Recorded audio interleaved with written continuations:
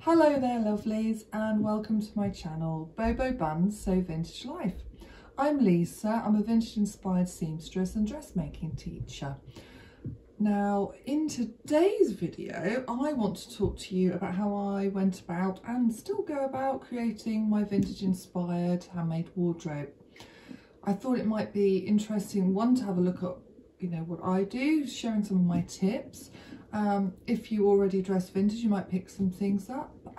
If you're thinking of moving into dressing and sewing a vintage inspired wardrobe, then hopefully that might help you. Or you might just appreciate all of these styles, but it's not necessarily for you. So whichever it is to be, hopefully you will enjoy. I've had a lot of fun putting all my ideas together for this for you, so please stick around and I shall see you in a moment.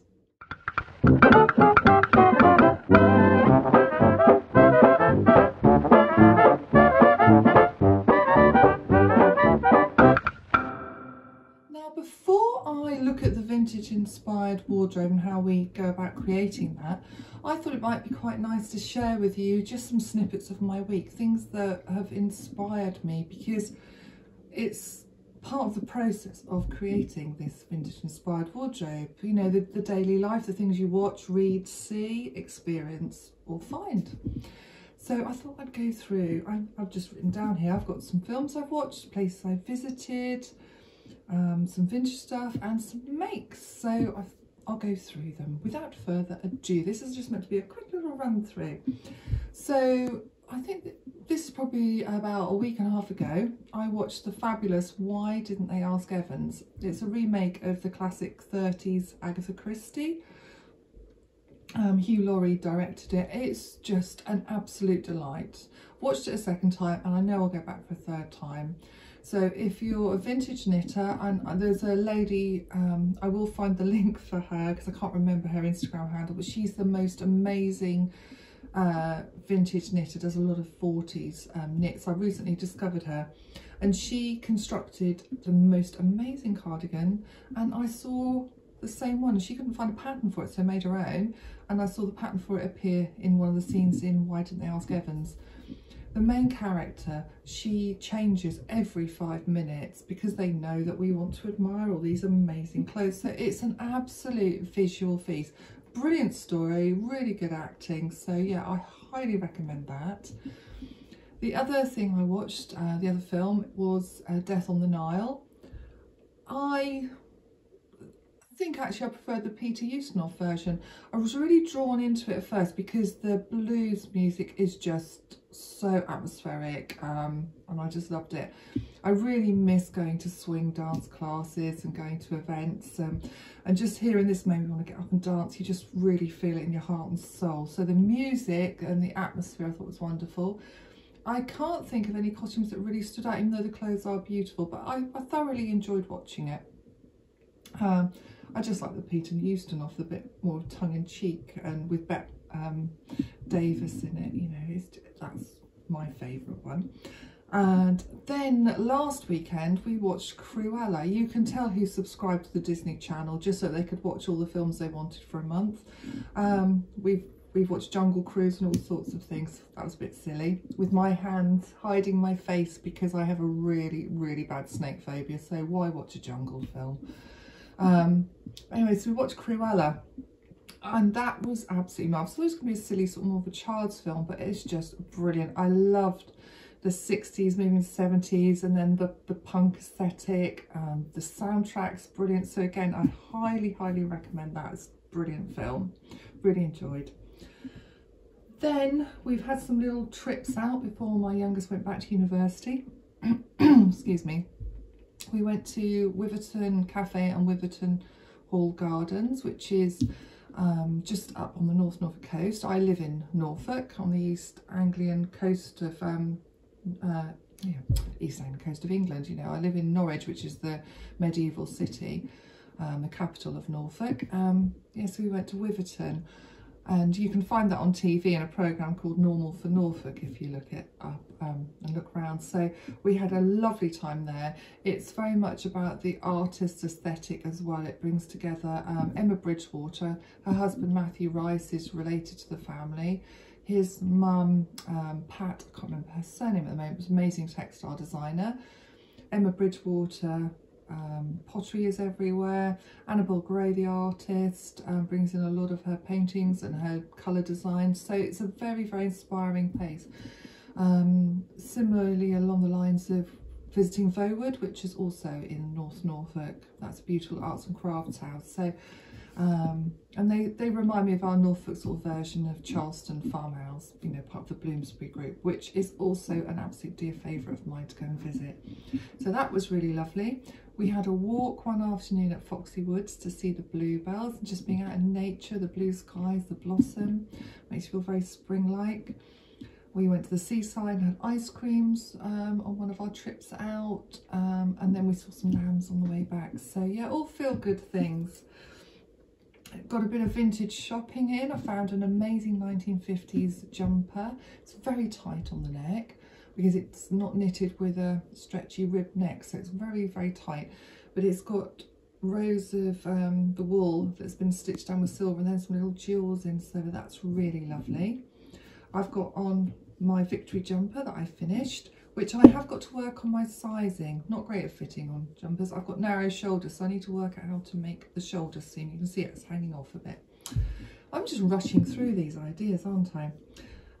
Yeah, I got some amazing knitting patterns, which I love for the artwork. And I found in a charity shop some jersey, this modern fabric which has got a very vintage vibe. There's enough here to make a blouse. That's got to be popped in the wash because it's still got a little bit of a smell. And then from the Marvellous Nikki, I told you about this in my last video, I was waiting for this fabric to come. So Missy Mops fabric, just this beautiful, they're not original vintage, they're dead stock fabrics, but they're very vintage inspired. This is going to become a 40s style blouse. And oh, just absolutely love this. It's just delightful. And this beautiful black, which I didn't realise, maybe it says in the detail, I just didn't read it, but it's even more of a bonus. It's a stretch cotton sateen, so I can make something a bit more fitted, but absolutely beautiful. So I'm absolutely thrilled with those. I've made various things. I made 3 cardigans and a stripe top, finished off my wrap top which I wore under my striped gable top. I'm working on this springtime Gertie swing jacket, which if I show you, it's not lined, so I've been Hong Kong seaming and everything. So that's got to be hemmed and just finished off. And on the subject of knitting, I'm trying to whiz through my week here. On the subject of knitting, I ordered wool about 3 weeks ago to make the Sinead wrap cardigan, which I think, again, I told you about in the last video, and the Best Way jumper. And I phoned up because it hadn't arrived, and they said, with bank holidays and everything, don't worry, it will still come. And I phoned up yesterday and said, it's not here. So they've sent me a new order out, but sadly the pink that I ordered is now sold out. So I had to pick another one where actually I think I'm glad the other one sold out, because I prefer this because the depth of colour. So it's going to be a black long sleeve jumper that comes up to here with the floral leaf pink going in with the top all pink. So really glad I can get on with that, and ordered this cream, this Drops Cream Charisma, to do Tara's Sinead wrap cardigan. So I can finally get on with those. Final thing from my week, started reading this marvellous book. It's Sarah Winman's Still Life. Now with books, I either just get caught up straight away, or I just know I'm ploughing through. And when I did my English degree, there was a lot of books I just had to plough through because you had to read them. This I just adore. The dialogue and everything is fabulous. It's set in 1944 in Italy. And it focuses on Ulysses Temper, a young British soldier, and Evelyn Skinner, a 64-year-old art historian who is very independent, living her own life, and she's salvaging paintings from the wreckage of war, and she's reliving memories of her youth when her heart was stolen by an Italian maid that she fell in love with. And it focuses on those two, but it starts off with Evelyn and I think Margaret, who used to be a lover of hers, but they're still friends. And I just love the repartee between them. You know, you can absolutely picture these two women who are very striking. So really enjoying that book. So that's the snippet of my week. We better get on with the creating the wardrobe, had we not? When it comes to creating a vintage inspired wardrobe, and I use the word inspired because that's the aesthetic I prefer to go to, but you could be a purist. There's so many choices here. There are no rules about what you're creating. And if there are rules, then that's really boring because this is meant to be fun. Wearing clothes are meant to give you joy and pleasure and express yourself, you know, and just live your fantasies and be happy. So sod rules, they're over there somewhere, we don't want those. For some people that want to dress vintage, they will go to vintage originals, either because they don't sew or they don't have a dressmaker, or that's just what they prefer. I have always loved original vintage pieces, and I do have a few that I mix into my wardrobe, but I've struggled over the years, being 6 foot, to find anything that would fit me, and it also becomes more and more expensive to find. So the joy of being able to sew is you can look through the vintage magazines, the old vintage patterns, the reproduction, as I've talked about before, watching period dramas, and you can start to create in your own head the exact look you want to go out for, and then either find the pattern, you know, and just plan it all out. And you can make it in original vintage fabric if you're lucky enough to find the fabric that you want, or you can find a beautiful reproduction. Yeah, I feel it gives you far more scope, you know, being able to sew all of your own vintage inspired wardrobe. Now, dressing in vintage style is very much an active choice. It's about expressing your personality. I've never wanted to follow the mainstream. It's just the way I am. It's not because I'm being bloody minded or anything. It's just never interested me, being like everybody else. Haven't seen the appeal, and it can sometimes make you stand apart, but I think it's quite a celebratory thing, and there's a lot of us out there like that. Right from when I was choosing my own clothes, you know, as a young teenager, I was always drawn very much to the look from the 20s, you know, the Louise Brooks, think the bob, and I did have the graduated bob for years. So think of Louise Brooks from the 20s right through to possibly the early 60s, Mia Farrow with her little short pixie cut. And as the years have gone on, and I think, you know, bodies change and whatever, because I was really quite flat-chested before I had my girls, and then suddenly they went, ooh, and my shape fits more of the 50s look, but I think it's the 50s that I've felt the most drawn to throughout my whole life in wearing. But I've always wanted to mix it up, never to dress purely in vintage, and a lot of that comes down to money too. I can't afford all of the clothes and all the exact look, plus I don't want the pressure on me of having to maintain an absolute look. I want something that I can enjoy wearing with ease, that fits my lifestyle very well. I want clothes that I put on that I forget I'm wearing once I'm wearing them, because they fit me really well, they're comfortable, they make me happy, and then I'm not conscious of them for the rest of the day. That was a comment I made in my recent beginner sewing class about the process of sewing and learning to fit your own clothes and the power that can give you in terms of that inner happiness. And the lady, one of the ladies in my class, she started to well up. She's quite a young lady. And I asked her if she was okay, and she said that's because she got married a month ago and her wedding dress is the first thing that she's ever had that absolutely fitted her, and she felt fabulous the whole day, not conscious of her clothes. So she knew what I meant. Well, I found that, you know, that's just so sad. So hopefully through sewing she's going to release that power. But it's about finding your personal style. So it's finding the era you like. And as I said, I'm more drawn to the 50s, but I do dress in 40s style too.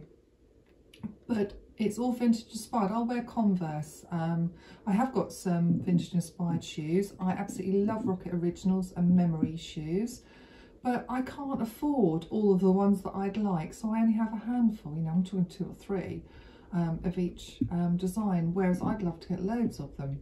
But if you don't have the money for that, then you make do with what you have. and I look on eBay and all the other things that we do. So I'll bring in all the accessories. My hairstyle isn't pure 50s style, even though the short hairstyles were a look of that period. But I mean, I absolutely love long hair, and the chance to style it up, so I could style it 40s, 50s, do whatever I want, but I've got ridiculously thick hair. Even though I've got short hair, the hairdresser has to book out an extra half an hour on my appointment just to get through it all.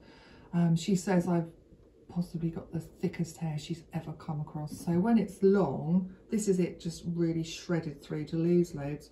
When it's long, it's just like this huge carpet, and it's really hard to tie up. I have to wait till it's filthy dirty to be able to even tie it up. So I had it in a bob because it's more manageable, and then I just decided to cut it off a few years ago to make my life easier. So whilst I would love longer hair to play around with, this just works with my life. So it's working out what works with your life. My makeup is very 50s style. It has been for years, with the red lips, which work in 40s. But I like cat flicks because I've got very tiny eyes. So I just want to accentuate my eyes more rather than do 40s makeup without the cat flicks. So it would work as a 40s style if I muted my lipstick down a bit and removed the cat flicks. But that's what I like. So I'll wear this with a 40s or 30s dress too. I like my fun kitschy jewellery, which is probably more 60s kind of style. I absolutely love having my brooches. This is from 40s felt, which I designed and made myself. So yeah, that very much goes. So you know, it's about the accessories and whatever. So it's deciding what you want to while we're talking about shoes, I absolutely adore, I think they're the Duchess, is it Duchess of America? I can't remember the star now. But they're the Marilyn high heels that sort of curve down. I absolutely love them. They make your legs look so elegant. And I also love ankle strap, high-heeled ankle strap vintage shoes. But at 6 foot, I'm not afraid to wear heels. I've worn, you know, 4-inch heels and whatever. I have, when I had my hair in a bob, often got mistaken as being in drag from behind, which is, thanks, you know, obviously I made a convincing man dressed as a woman. Just because of my height, but yeah, I'm proud to wear high heels, but I don't really need to in my day. I don't need to reach that height, and they're not comfortable. So yeah, I only have a handful of heels that really I wear when I'm going out somewhere dressy, but not as part of my everyday, even though they just look beautiful and spot on. So yeah, heels don't come into play either. It's really about being your authentic self, and that phrase has really struck with me because my daughter, she went to her friend's funeral last week. So, you know, just a funeral of a 20-year-old man is just dreadful, but sorry, bringing the mood down, I'm not trying to do that. It's just that he was the most fabulous boy. I met him when he was 17, you know, when she did, and he always painted his nails, and did his eyeliner, mixed it up, did whatever he wanted, loved fashion. And his parents put out, and his sister, for the funeral, they said to all the friends, we just want you to come dressed, be your authentic self. And that's how we should live life. Be your authentic self, because then you'll be the happiest you. So hopefully what I'm going to go through and chat about with you for the rest of this video will be of some use. So with inspiration, this is where you need to start thinking about gathering ideas for what you want in your handmade vintage inspired wardrobe. So watching the films, the period dramas, looking on Pinterest, making a Pinterest mood board, looking through Etsy, eBay for the vintage patterns. You might have some vintage books or magazines, and there's so many out there you can buy.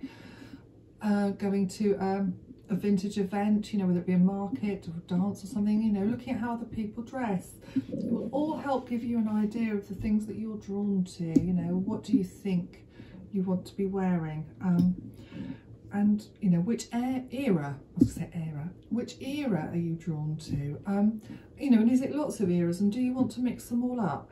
There are purists that can be quite sniffy at some of the events that I go to, and they will only dress absolutely in that era, and you know, and I know for a fact they're quite sniffy because I've heard some of their comments about the way other people dress. You know, if you want to go to an event just in a collective dress, and you know, your hair isn't matching the ear of the dress and whatever, but you are really happy and having a good time, go for it. Good for you. I really don't like the sniffy. Just enjoy. This is all about enjoying. So they're my ideas for where you look for your inspiration. Now we have life and style, and by that I mean your personal style and your lifestyle. So you need to think about the way you live your life. Are you someone that cycles to work every day? You know, do you go to the gym before you go? I mean, laughing because, you know, me, I think I've been to a gym twice and I was more interested in going to the cafe in the gym than actually doing the workout. But, you know, do you have times when you've got to get changed, you've got to do activities? Are you a busy mum, bending up and down and crouching? Have you got a sedentary job? Are you quite physical? Have you got a job where you can sort of dress up, or do you wear a uniform? So is, you know, wearing vintage could be something that you'll do in your home time when you go out. So considering your lifestyle will help you decide how these clothes are going to fit into your wardrobe. But also thinking of your personal style. What type of colours are you drawn to? Shapes, you know, whether it's fitted clothes, more loose fitting clothes, you know, fitted or loose fitting, God. You know, do you like patterns, you know, prints, florals? It's all of those type of things. So thinking about your tastes and your lifestyle and how they merge. So for example, for me, I mean, my car got written off a few years ago. I've got this really lovely convertible Audi. I'd had it 6 months before some lovely uninsured drug dealers managed to smash into it and totally write it off, and they did a runner. So I wasn't in the car at the time, by the way. It was parked outside my house. I was happily indoors, unaware, till the barber on the corner came and knocked to tell me it had happened. So I made do without a car for about 1.5 years and cycled everywhere, which was really good for my legs and my general fitness. But I had to think more of what I was wearing, you know, if it was cold, it's raining, whatever. So I probably made more trousers into my wardrobe then to fit that. So yeah, I started thinking more towards the 40s sportswear, thinking about how that would fit, yeah, with my lifestyle. The ways that lifestyle's affected the way I dress. When I used to teach teenagers that, I'm trying to think of a polite way to say it really, but you know, they came from a very deprived background, they'd got a range of learning difficulties. I wouldn't have dressed up or flow because you know, it was nice to have clothes on that they could talk about, but you wanted to be very much part of their world, you know, so they could start to trust you. So I would dress down more in jeans and like jumpers to t-shirts, still vintage style, but more dressed down. So I wouldn't wear all the dresses that I do. Where now I teach dressmaking as my full-time job, I can wear whatever I want. I'm not constrained by you know, trying to fit in or make people feel comfortable, because obviously with that other job I needed to make them feel comfortable and reassure them. Well, now I want to inspire people with sewing, and I'll be lifting up my dress, say this is how you do this seam, I'll unzip, look, this is a waist state, etc. So I'll have lots of fun. I can wear whatever I want. So yeah, really have a good think about how you live your life and what will fit within your wardrobe and what pieces would you like. Now we come to looking at your wardrobe. This could be, you know, the real wardrobe or just the wardrobe you have in your head that you'd like. Now, interestingly, the 1st of May, the Me Made Challenge starts, so Me Made May 22, which is hosted by Zoe of Sozo blog, and she's got a fabulous podcast, The Curated Closet, I believe it is, so you can check that out and it will talk more about it. And this challenge has been running for 13 years. I've done it, this will be my 7th year of doing it. And it's a personal challenge of looking at your Me Made wardrobe, not having to make anything new. You don't have to post if you don't want to, but it's reflecting in ways that suit you. So it could be you thinking, I'd like more items in my Me Made wardrobe because I don't have many. I want to repair all the ones I've got. Where are the gaps? So I thought it ties in nicely because I will be looking at my wardrobe, which clothes I wear a lot, that type of thing, and posting on Instagram daily, which I do every year. I find it a really enjoyable process, sharing that and seeing what other people get up to.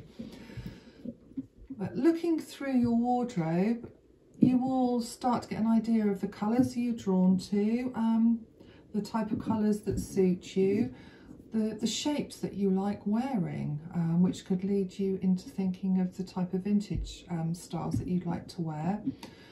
And if there are pieces in there, I mean, this is old advice, you will come across this so many other places, I'm absolutely sure. But you know, if you haven't worn it for years, then have a think why. Is it because it needs mending and you just couldn't be bothered? Is it because you don't like it? And probably that's why you mended it, because you're not that drawn to it, but you don't feel like you should part with it for sentimental reasons or whatever, or it cost you a lot of money. But if it doesn't fit, you can't be bothered to mend it, and it's just not you, then pass it on to someone else, whether it be charity or a friend or whatever. Or the fabric's lovely, take it apart and use it to sew something else. But you know, be a bit more brutal with what you do and don't wear in your wardrobe. You know, finding the things that need mending which you'll love again, or you can repurpose into something else. You would look in there and you think, well, actually I want to wear more blouses and I've only got 2. And it's also about the way our bodies change, isn't it? You know, if you're conscious of your tummy, you might think, well, I want blouses that are a bit longer to cover that up.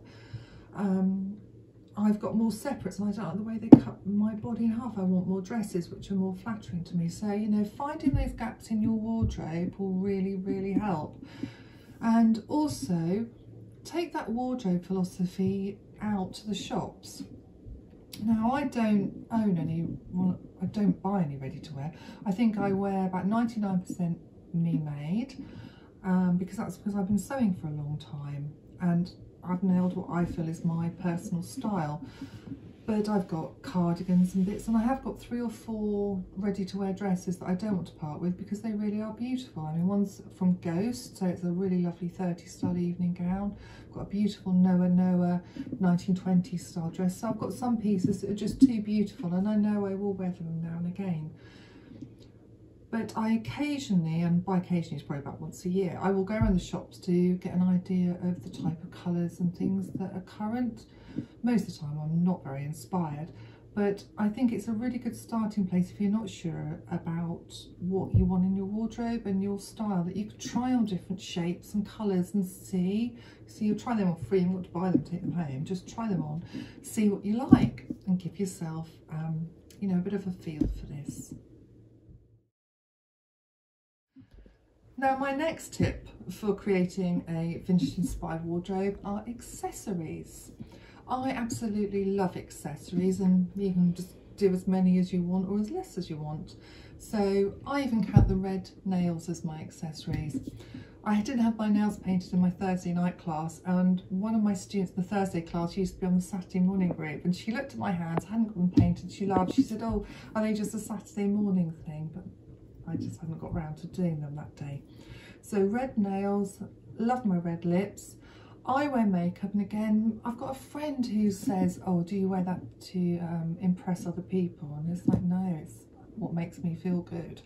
I think I look blooming rough without my makeup because I've got really dark eyes. So I like the lift that makeup gives me, and then I feel good. So makeup counts as an accessory. The hairstyle, and then the rings. I've got these rings here. They're not wedding rings, even though I live with somebody. I bought that diamond ring for myself, and that ring is, my daughters chose it for me, so that symbolises the 3 of us. So they're my rings, because after being married for a lot of years I had a big dent on my finger and it felt really light, so I have rings on that hand. And I always love my different colourful rings on here to accessorise with an outfit. Always put a different brooch on. I've got plastic ones and metal ones and felt ones I've made. So I always love those. And it's about bringing all the colours together. I like different belts. I really love the shoes that work well, and thinking about different bags that I'd have with an outfit. I like scarves that you can play around with. I don't personally do hats because I just look an absolute idiot in them. I will wear a hat occasionally, but yeah, I think they're beautiful. There's so many amazing vintage style hats, but they're just not for me, I don't think. And you know, you can put flowers in your hair, but I always think that was a bit daft on short hair. So that's personal taste. So the there's so many accessories that you can have fun with, really, to lift. Oh, I'm thinking bangles as well. Used to wear a lot of bangles and I've still got them all, but lately I found the last year or so they just irritate me, all clattering together while I sew and everything, so I don't tend to put them on. And I never wear necklaces. I have got a couple of beautiful pieces, a 40s crystal one and an Art Deco one that my mum bought me years ago, I think for my 21st. So I keep them to one side, but I just don't like me in necklaces. It sort of draws more attention to my very long neck. It just lengthens the whole thing out. So accessories are something you can have fun with, collect. They're a more cost-effective, other than the shoes, way of brightening a wardrobe. You know, look to the women of the past. You know, in the 40s, that's how they brightened up an outfit. You know, they wouldn't have had that many clothes. So you could change it up by adding on a different belt, different gloves, different brooch, different shoes. You know, you could change the whole look of that outfit, especially if you had separates, you know, mixing and matching them all, which I should have touched on, shouldn't I, in my other thing about, you know, the mixing, matching nature of building this wardrobe. Maybe that will be for another day, thinking about all the capsule pieces. Now finally, when we've gone through all of these steps and we've thought about what flatters us, what we like, what we want to wear, you know, which era or eras are we going to go for, then you'd start to think about what your signature look might be. And you'll find as time goes on, unconsciously you'll be creating a signature look. So, you know, I didn't sort of sit down and think, this is how I will create what will be my signature look. And it sounds quite arrogant to say, oh, this is my signature look. But I know what it is, what people recognise me through, because they tell me. So students will comment on my red lipstick, how they like it, my bright colours, my jewellery, my glasses. Yeah, so I think I'm very much known more for the fitted dresses, the red lips, the fun prints, the florals, and my brooches. So you will start to develop what is your signature look, and the colours that work for you, and then it starts creating and adding to this wardrobe far more easy, because you know which shape trousers, if they're fitted trousers, wide leg trousers, maybe both, which type of tops, blouses, do you like layering, is it dresses and cardigans you're more drawn to? You know, I have some friends that only wear dresses, others that only wear trousers. You know, it's about knowing your signature look. I think my final comment, just one last parting comment I will have to put on here, is about the rules again. Just wear what you want to wear. A long time ago, maybe 2 years, I've just lost all concept of time of late. A lovely lady posted on Instagram about how she had had her photo in her 50s floral dress lifted and put in a magazine as an example of what women over 50 shouldn't wear. And I flagged it up to So Over 50, who then did this big campaign, and, you know, and it's, you know, wear whatever you want, basically, because they said women over 50 shouldn't wear florals, amongst all these other rules of things that you shouldn't wear. So for no, I am 53. I remember what my mum was wearing in her 50s, and it's totally different to what she wears, and she's going to be 80 next month. She now wears silver Converse, and she's got her ear pierced up here like me, and she just wears whatever she wants. But she dressed more in the 80s how women in their 50s were supposed to dress, and it was quite frumpy, to be honest. There's less rules now because it's about dress for you, you know. So I've seen women that are much bigger dress size than me wearing cropped tops, you know, and showing their bare stomachs, and they're really enjoying it. So that is how they should be dressing. I feel self-conscious doing that because that's how I don't want to dress. So it's all about choice. It's not down to the rules of what people say you should and shouldn't be wearing. Wear what you want to wear, have fun and enjoy it. So, you know, if you don't like showing your knees off, then wear a longer skirt. If you like showing your legs off, wear a shorter skirt. Yeah, go for it and have fun. I'm 6 foot, I'm 53, and I'm probably enjoying my clothes far more than I ever did in my whole life. Even though I've adored fashion all my life, you become more and more empowered as you get older, I believe. So I really hope you've enjoyed this, whatever your age, whoever you are. If you want to dress vintage, vintage inspired, just dip your toe in. I really hope that you've found something of use in this video. So I'd love to know what you think. It'd be really interesting to have some feedback on this, and yeah, have a little bit of a chat with you. Please subscribe if you don't want to miss my videos. It'd be lovely to have you here again another week. So I shall say that's all for now, folks. I'm Lisa. Thanks for joining me today, checking out, and see you next time. Bye bye.